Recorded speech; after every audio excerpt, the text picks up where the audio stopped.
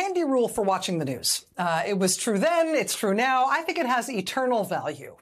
If you're a longtime watcher of this show, you will know what the rule is, which is watch what they do, not what they say.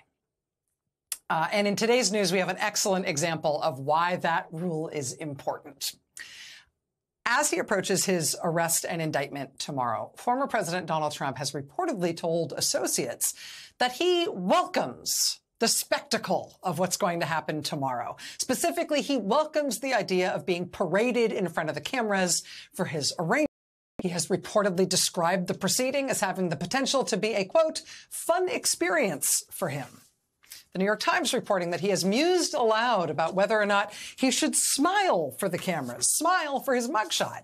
His allies are also saying this indictment, this arrest is going to be a big boost for him. It will be great for his campaign. They can't wait to use the footage in all sorts of politically advantageous ways. If you go by what they say, Trump is celebrating his forthcoming arraignment, looking forward to it all being on camera because that will all be so good for him. That's what they've been saying. Well, what are they doing?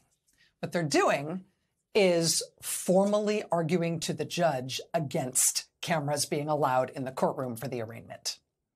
Trump's lawyers are also now publicly arguing against Trump having to pose for a mugshot. Hey, wait, I thought you were excited about the mugshot. I thought you were excited for the cameras showing the arraignment. That's what they've been saying, but that's completely opposite to what they're doing.